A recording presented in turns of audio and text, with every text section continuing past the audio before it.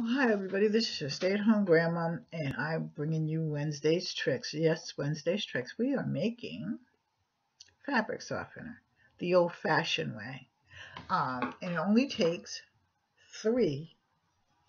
Well, it could take four, but I don't use the shampoo, okay, or the hair softener because that's not what I'm about. So it takes three. I'll tell you what it is. Well, of course, first the jar. Okay, if you want to make a gallon or so, that's a little different. We're going to have 1 cup of water.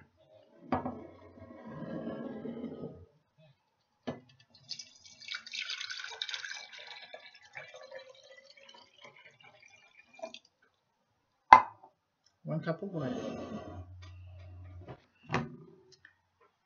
1 cup of White House distilled white vinegar.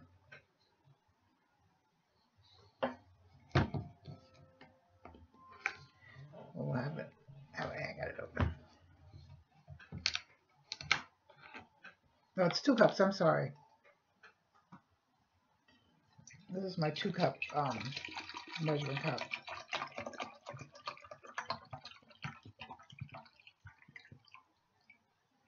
Two cups. So 2 cups of water, 2 cups of vinegar. Hey, even I make mistakes. I'm going to pour this in here.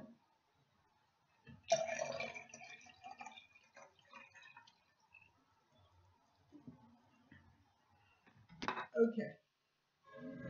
So now,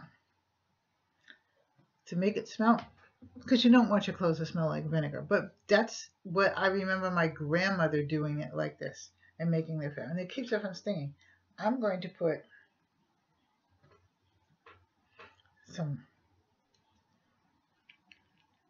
lavender. I'm going to put 40 drops of lavender.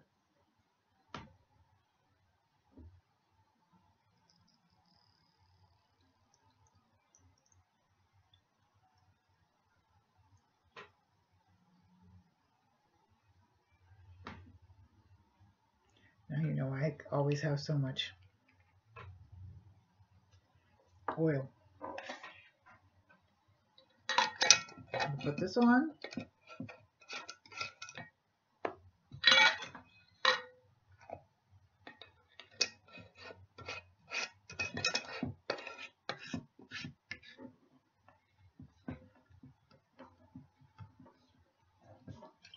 Shake it up. It's making some, playing a little song there, huh? And there you have, smell it.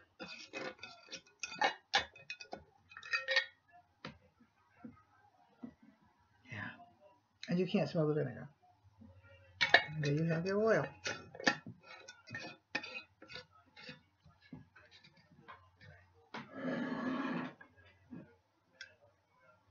You can put it in a bottle if you wish, you know, like a gallon bottle.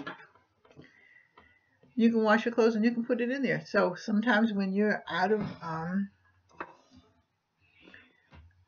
fabric softener, or you just don't want to spend the money on fabric softener, you can spend the money on something else. Fabric softener now costs, let's you get it from the dollar store.